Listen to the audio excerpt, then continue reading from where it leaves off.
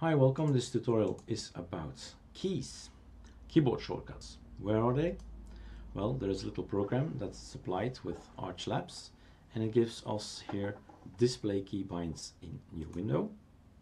So these are all my personal and ArchLabs's keyboard shortcuts or key bindings. Both words are okay. And as you can see, so Super F1 is Firefox, Super F2 is Sublime 3, so the W is Windows key or Super key, A is Alt, Alt P, Alt and so on, Control A, CA, the keyboard shortcuts for my music, more music, less music, play previous, unmaximize things, and so on. So, okay, we get a lot of these shortcuts, but I do want to change one. Okay, fine, no problem. Right mouse click. We have here the keyboard shortcuts, this thing here. So we were just here displaying it, display menus in menu. That's all explained. As you can see here, we can use the min stick, WS, WT, termite, so W is super, Super T, Super L, slim lock, Windows L, you know, the other system, Genie and E, etc. But if we want to change it, we have to go somewhere else. We have to go to this little program, which, well, this is just the label of the menu. I've just made a tutorial about the menus. This is a label of the menu. We could also type there the name, which is OB key. So we're starting Openbox key, okay, and then and then it's up to us to say, okay, we're gonna change this. We don't want this or that or anything else. So this is my Openbox restart, the Shift Control Backspace I explained in the other tutorial. So if I want to quickly restart it, I don't have to go to a menu. I told the system, if I press new accelerator, if I press, I don't know, Control Shift page up, voila, that's now it's a different shortcut. Shift Control page up is now my restarting of my Openbox. So just clicking it, Shift Control backspace, and it's gone, it's back again. Here is a very important button. If you don't save it, nothing will be changed. Now some of the keyboard shortcuts will work straight out of the box, but some of them you'll have to save the thing first. Of course, save always, but restart it. So you have to restart the system, configure, Openbox, restart, and then the keyboard shortcuts have been applied. So that's that. So there are a lot of things. Control Alt M, we test them out. Control Alt M up. Here are the XFCE settings, the manager of all the settings that are being used here. Possible things you can change. Not all of them are applicable. We are on Openbox after all, but some of the things have been installed because of the choices we've made, tuner, energy management, things like that, and that's why it's in here. But we can, if it's in here, we can use it as well, like preferred applications, if we want to tell the system to do something else, not Sakura, but some other terminal, and so on. But this is in the context of XFCE. What else? So a lot of things we can do, like for instance the variety is interesting to tell something about it. That's when I get a wallpaper from Variety, when I press Alt T, that means I don't like it, because Alt T means trashing. Variety minus T is trash this wallpaper. F is I really like it because F stands for favorite. It's going to be copy pasted to my Dropbox and going to be synced, and I won't lose it. The P is the previous, L is left, N is next, right is next, down is stop and wait. I want to have this for a few hours. No, this is resume, and this is waiting for a few hours. So pausing on one wallpaper, and if I've seen it enough, I'm gonna resume, and it's going to change the wallpaper again for every 5 minutes, every 10 minutes, the way you set it in the settings. Super pause is for me logging out. When I press Windows and then pause break button, we get this kind of icons, which is the Sardi OB logout. We've installed it in the personalization scripts and tutorial. So we have now special kind of icons to quit our system. And here we have something important. OB key, this is OB key. So I have a Control Alt key, K, and when I press this combination, I restart or I start my configuration of my custom keyboard keys. So anything goes, anything you want to have, you can put it in here. Here we have a plus, insert sibling key binding, and we can enter anything. We get this blue line. We have to decide what shortcut we'll have. Good question. What can I do? Let's try something like, I don't think I have Alt R yet, and if we have, we'll see that when there is a program that has two shortcuts, he'll do them both. No? So sometimes it happens that he does not take the correct key here, the key text, so you can really write. You see me writing here. You can do it like that. Control C, W Windows, A Alt, and you write it yourself. And then it's this thing you have to fill in.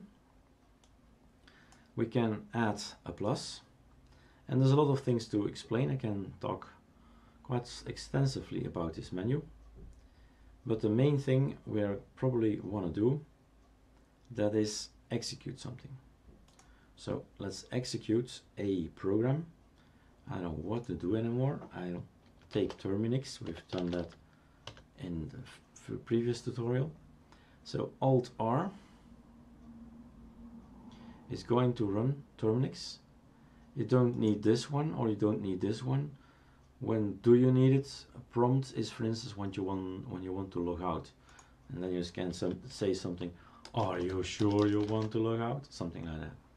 But don't want that. Just run it. Run the program, please, and don't need this either. Startup notify. No, not necessary to warn us, for instance, from this is going to change your configuration files. Are you sure? Something like that. We know what we're doing. And that's it. Let's save it. So when pressing Alt R, let's have a look and see if it goes. It works. This works out of the box. Alt R is just working just fine. But you see something happened. There is something else active in this Alt R. And anyway, it's working just fine. And here we are again. But you see, it's consequential, let's say it. It's the same every time. So we are resizing our paper or window as well. So that was not a good idea, not a good shortcut. It's not alone in here. There is another Alt R down there somewhere. Here it is, Alt R, resize. Bad idea, but voila, there it is. So minus, don't want to have it anymore around, and we're going to save it, and Alt R is just going to do this, resize. So that's it, I guess, but this is the graphical way of doing things. You should know that there is also the RCXML kind of program. So RCXML, we open it with Genie. Genie has this nice look because of a new theme I've selected.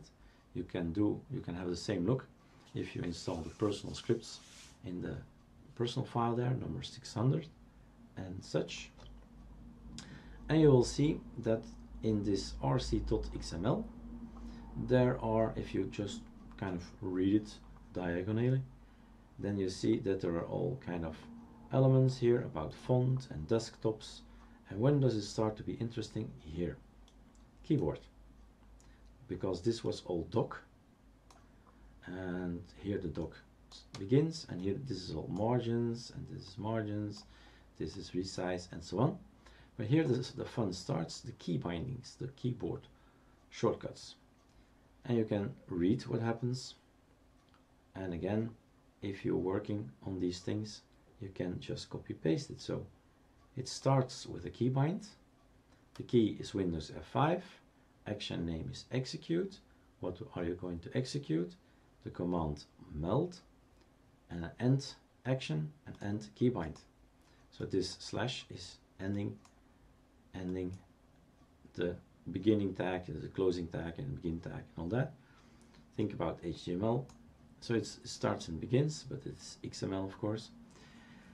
But anyway, copy pasting can be done here as well. Changing the names can be here done as well, and it's been formatted a little bit, so I've been editing it inside here.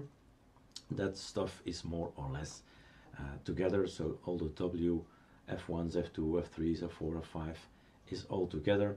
It will be not 100% perfect, but it's there, it's okay. This is something that might be interesting to you as well. We have another menu.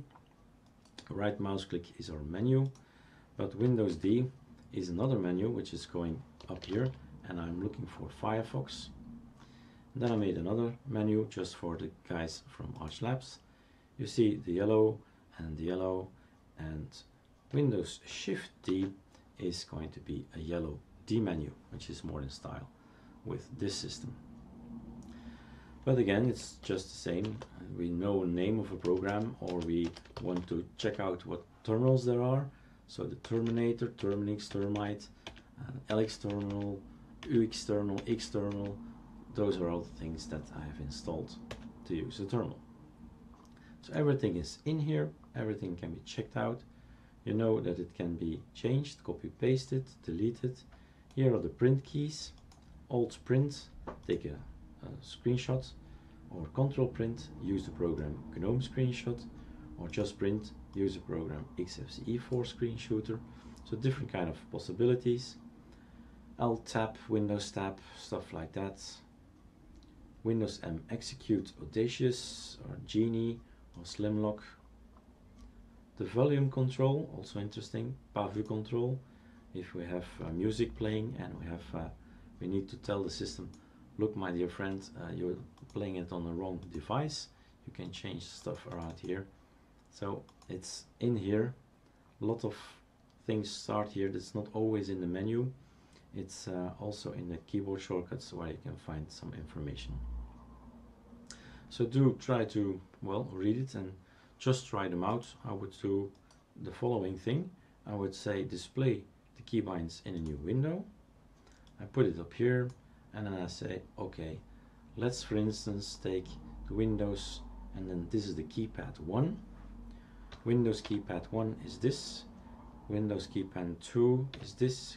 Keypad 3, 4, 5, 6, 7, 8, 9, 5, 2, 1, 8, 5, 4, 5, 6, 5, and so on. So this is moving around with your, and making a tile and stuff, maximize and all that. So this is moving around with your windows. So that's this.